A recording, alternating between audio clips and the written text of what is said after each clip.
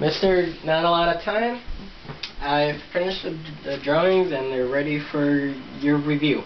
Yeah, Chris? Oh, good. I'm sure you did a good job as usual. They've got to go out tomorrow, don't they?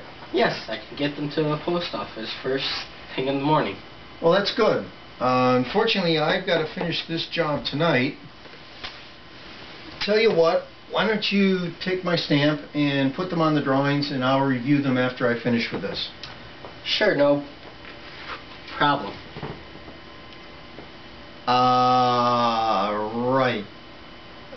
Actually, I want you to stamp the drawings with the stamp. Oh, okay.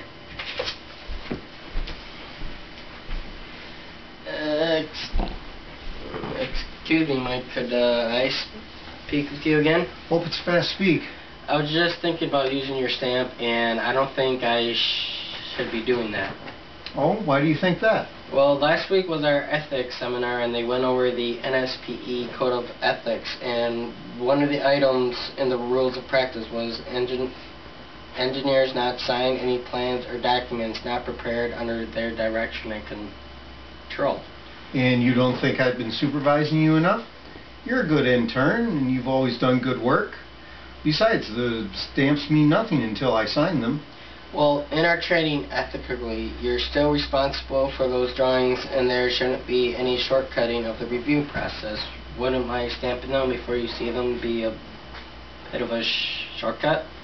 I think I'm beginning to see your point, but what's got you concerned? You're not a PE, at least not yet. Well, I guess if I'm going to be a good ethical engineer, I might as well start doing all the right things from the very beginning. Well, you've certainly got correct thinking. Tell you what, let's take a moment to look at these over.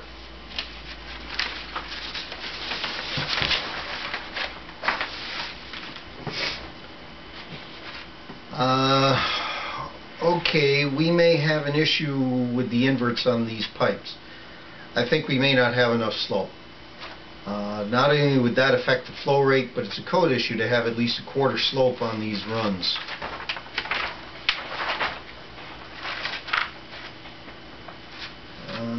Looks like the same thing here on these runs as well. Wow, I'm glad you did insist on discussing this.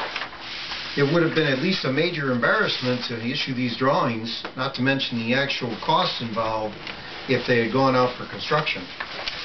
I can fix them right away.